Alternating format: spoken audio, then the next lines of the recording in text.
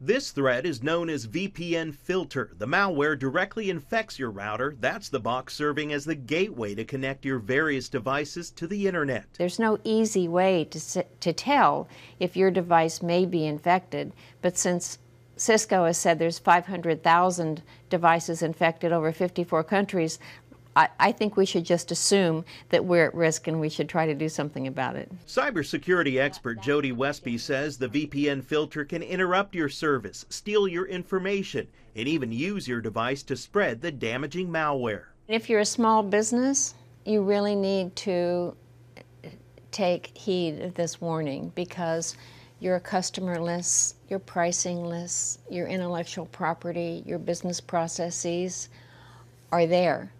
And you do not want that stolen and put out on the dark web. So what can you do? The FBI has seized the source of the malware, so rebooting your router should help. It's a simple process of just pulling out the power cord, waiting 20 to 30 seconds, and then plugging it back in. But make sure it reestablishes the connection to the internet. If you want further help or assurance, call your internet service provider. Routers provide the internet connection for 23 billion devices, including thermostats, refrigerators, and home control devices like Alexa or Echo. The Department of Justice has already linked the malware to a hacking group using names like APT28, Fancy Bear, and Sandworm, all operating under the guidance of Russia's military intelligence agency.